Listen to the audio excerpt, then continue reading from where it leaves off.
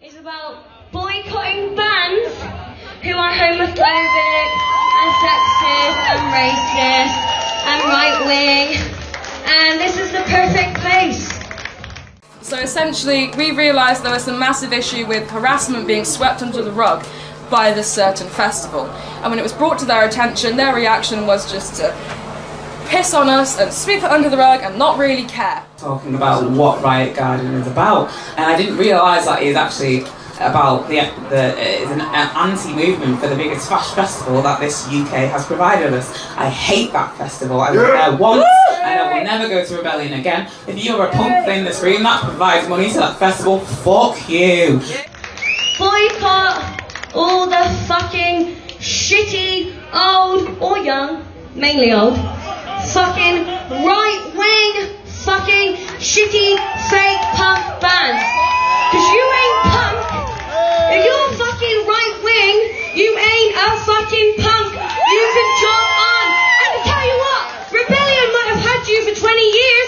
We don't fucking want you anymore. So fuck off and go rot in your own bigotry. Oh, hi, Riot Garden. Hello. It's been a long time. Yeah. I mean, I feel like you should be having the microphone because Yeah, you're normally interviewing. I think it was February last year. Yeah. Time Flowers, that was your debut when Rebellion took you on a little bit, or you took Rebellion on. And and tried to sweep under the carpet, but you got laminated flooring, so there was no sweeping. Exactly. Sadly, Anna's not here today. No, she's a bit ill at the moment, but like, you know, she's involved with everything. She's just a bit like, she just needs to take a little bit of a step back for personal stuff. But she's good. She's going to be back at the next one. We're taking a little bit of a break from like just gigs after this one, so we're going to do some more community stuff and some cabarets and shit. So then she's going to come back to that once we've had a little bit of a break, I think. So yeah, but she's good. She's doing all right. Well, tell me, because obviously, because of MPRV's workloads, this is our first one since your debut. So tell us how they've been going, because I've noticed you've been spreading all around the country.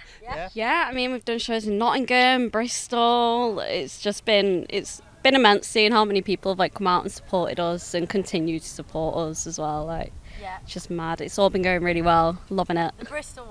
The Bristol one was pretty fucking sick, wasn't it? Like, it was a one. Yeah, it was a lush venue. So we did it at the Red Lion, which is like a bit of a like just punk bar really, and it was really nice. And like we had loads of people turn up, loads of people that we were just like, oh my god, mates! Like it was so lush, and it just it worked out really well considering that it's pretty far from Manchester. Like people still kind of knew who we were, and like the lineup was brilliant. We we really chose the lineup really well, and it just worked perfectly. We had loads of different type of people come in, and we're just excited to go to more places really. Like it's going to be good. It sounds like Bristol will be in the future again. Bristol's definitely, we're going back. Bristol are coming for you again. 100%.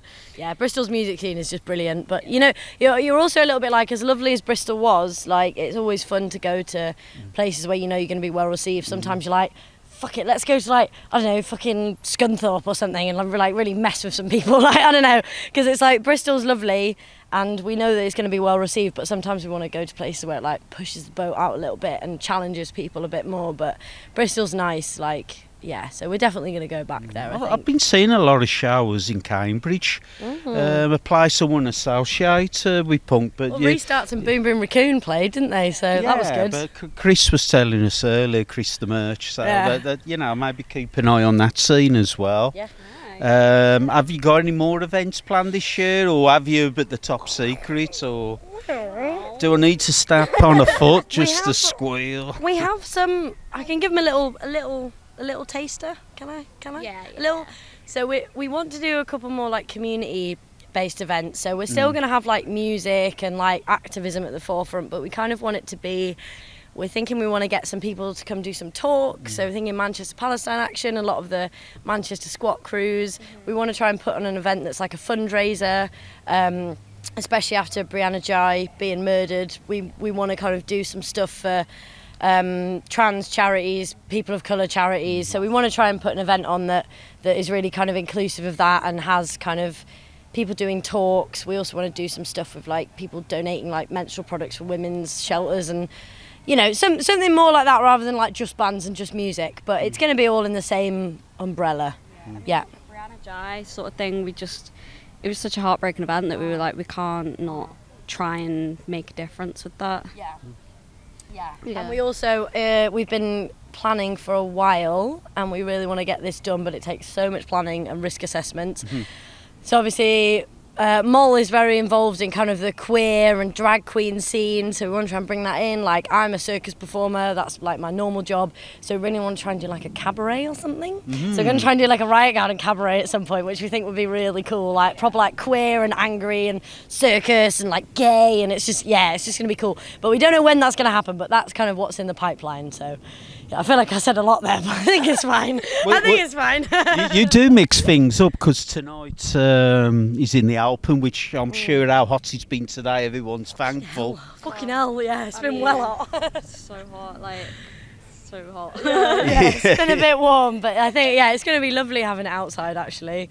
Yeah. I'm excited about that. Yeah. But you got 3 bands on tonight. The first one opening's the Red Stains. What drew you to the Red Stains as a band? So, the Red Stains, I've seen them a few times, just in the Manchester kind of gig scene, and I've like met kind of Sterling a while ago, just from kind of being similar people and living in Mank and that, and yeah, I think what they sing about is amazing. It's proper callback vibes to kind of like Bikini Kill, X-Ray Specs kind of vibes, but then also like they really are different.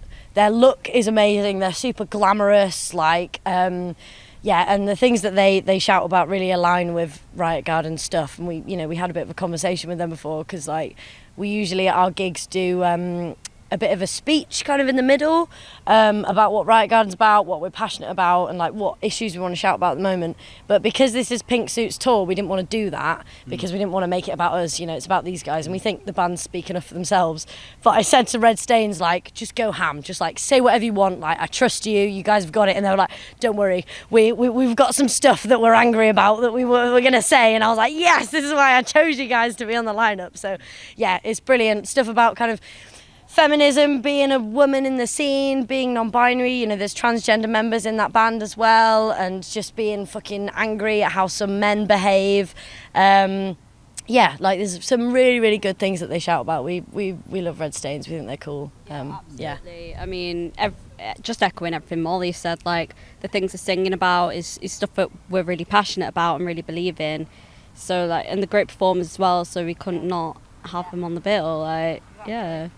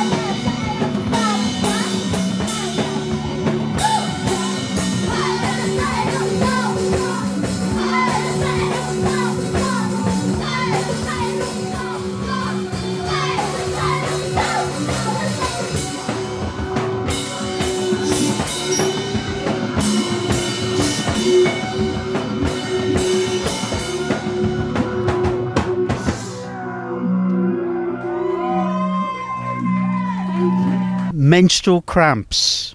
Now, that they kind of yeah. Well, you've interviewed them and Shell's interviewed them, and then on top of that they had their issues with rebellion as well. So there is a link there. But what do you like about the band on the whole? Do you want to have a chat with Menstrual Cramps? Just the absolute passion they put into their music as well. Like when they're on stage, like they're screaming about like feminism, and they're really going for it. And I think just that authenticity and that unapologeticness of this is what I believe in, this is what I want to happen, it just really resonates with me as well. And yeah, they're just incredible people. And they've been going for, I mean, not a while, but you know, like I don't think angry femme people in the punk scene was such a big thing kind of like 5-6 years ago, and it was only like the Menstrual Cramps and Petrol Girls that were really being like proper blunt and angry about like issues that really mattered, and that's why there was the whole load of shite with Rebellion, because people just couldn't handle hearing about that. But yeah, I think Menstrual Cramps, they really bluntly spell out things that really need to change, and the fact is, like, that's what we need right now, because I'm fucking done with hinting about how things are a bit shit. It's actually like, no, like, people are getting raped and assaulted, like, trans people are being, you know, completely, like, swept under the rug, like, the human rights of people of colour and trans people in this country are not being protected, and it's bands like the Menstrual Cramps that are really, like, bringing that to the forefront and inspiring more people to start bands and come to gigs and actually, like, get involved with activism like that. And it's just, it's fucking brilliant that they're, you know, about, like, it's very needed. I have to admit, they're one of my favourite, what I might call modern day punk bands. They don't take shit, basically. You know, I mean, you know, with safe space at gigs, people need to look at this. And Riot Garden got messed with Rebellion. So what happens? You had 4 to 5 camera people at your debut, a documentary team, and a mediocre video channel, and then the Menstrual Cramps got messed with. They had the fucking BBC fucking there and that, like. So basically, if you mess with them, sooner or later you're gonna get called out big style. So safe space, remember it. We're not going anywhere. That's the thing. We're not going anywhere. For the long run. Yeah. Absolutely.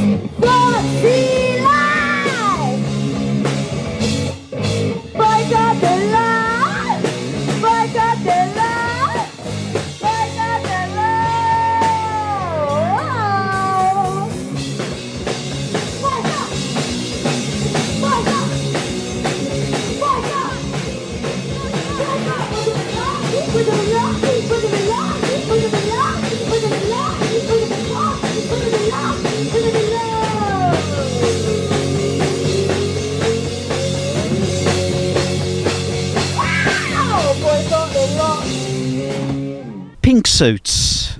Yeah. Now, I think, is the singer American? I'm sure I detected an American They accent. was they were from Margate, and now I was like, oh, there's a twang of something. But yeah, maybe, I'm not sure. I need to we'll have chat check with that. But Lenny about that. What draws you guys? Because I haven't seen these either. Well, actually, so Pink Suits got in touch with us. So they were planning to do a tour. They got passed on to us by Joe from Garlic Bread Club, actually. So thanks for that. Yeah, and they wanted to do a tour. They wanted to come to Manchester and do a show, and they'd heard about us, that we were, you know, had a lot of similar views, and basically. And then we checked out their music. We were like, you guys are amazing. I'm pretty sure I saw them at one of the Garlic Bread Clubs, you know, a couple of years before, and they're just like pure, like queer anarcho rage, like proper, like don't pull any punches, like very, they give me a lot like Sewer Cats vibes, not only because there's two people, but just because of the pure like rage that you can feel coming off just two members in the band. Like, they are brilliant, and I love that side of queer punk that is so unapologetically queer and pink and glamorous, and like, you know, we're like reclaiming our sexuality, like regardless of where on the gender spectrum we are in the sexuality spectrum. It's like we're pink and we're glamorous and it's cool, but we're still fucking angry. Like, you can still be like gorgeous and be angry, and it's brilliant. It's just like creating a whole new side of punk that's really needed. Yeah, because there's actually seems to be a surge of bands with just being a two-piece. I mean, back in the 80s, the only punk band I used to remember was one called D&V, which was on the Crass label, and D stood for drums and V for vocals, and it's drum and vocals. But now you've got like the Pink Suits, Morbina Galore, Sewer Cats, the Meths. There seems to be a surge, which is a good thing, because you know, you don't have to have a full band. What, another one, Braticus is another one. Obviously, but it just shows you know, don't get dismayed if you can't get a drummer. Just get a drum machine or whatever. Just make it work. There's a way to make it work. And if Braticus are watching, you ever want to do a Riot Garden gig, we are so down. Just come get involved anytime we're around. Like, did you want to say anything about Pink Suits, Mol? I think again, like echoing kind of what you were saying, like just the queerness. I was like, I love this, like queer rage. I think we need more of that.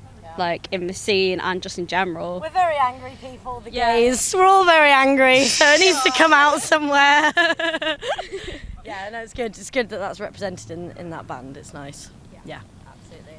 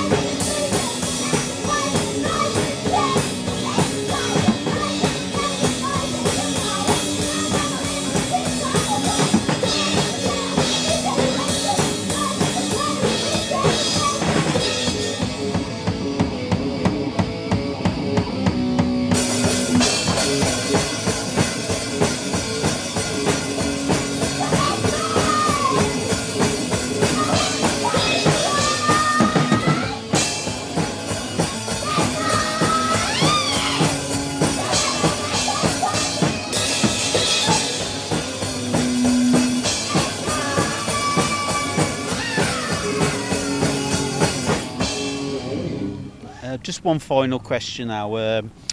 Have you been tempted yet to do an all-dayer? I am. Yeah, I thought so. Well, originally Riot Garden actually started as what we wanted to do was do a whole festival, and we were like, yeah, we'll like rival these big ones, and we'll just put on a fucking. Be when you can do the rebellion? That was our plan. That was our plan. We were either gonna go and boycott, or we were gonna put on a separate festival. And then like as soon as we started looking into it, because basically like we had no fucking idea. Like I was in a band a few years ago, but like that was basically like the only bit that we knew about how to put on events was that I was in a band when I was like 16, but then the rest of us were kind of like, well, we've been to gigs, so we must know how to put gigs on. And then we started looking into it and we were like, wow, this is a lot more work than you think. So we're like, right, let's start at an 80 capacity venue and work our way up from there. But I think maybe like the cabaret, I mean, I think our community event's probably going to be an all day thing, because we want to try and get some bands on in the evening and then, you know, have some other stuff going on during the day. Yeah, so I can think of one Manchester band that come to mind. You know who I'm thinking. We've got a do few covers. Yeah. We've got a few. We've got a few lined up, we think. But yeah, we think maybe our next event, we're going to take a little bit of a break, but then we think maybe our next event, and there's going to be a lot of stuff going on, that we're going to try and maybe do an all day thing. We'll see. So keep your eyes out for that. I think it would be amazing to get to the point where we do like an all day thing. And then a whole weekend, and then Riot Garden will take over the world, and we'll be a whole festival, and it's going to be great. Yeah. Queer feminist anger. Yeah. Pure queer feminist anger. It's going to be great. Yeah. So yes, we only plan to get bigger really after this, and yeah, we're just excited about this and excited about the future. Okay, well, cool.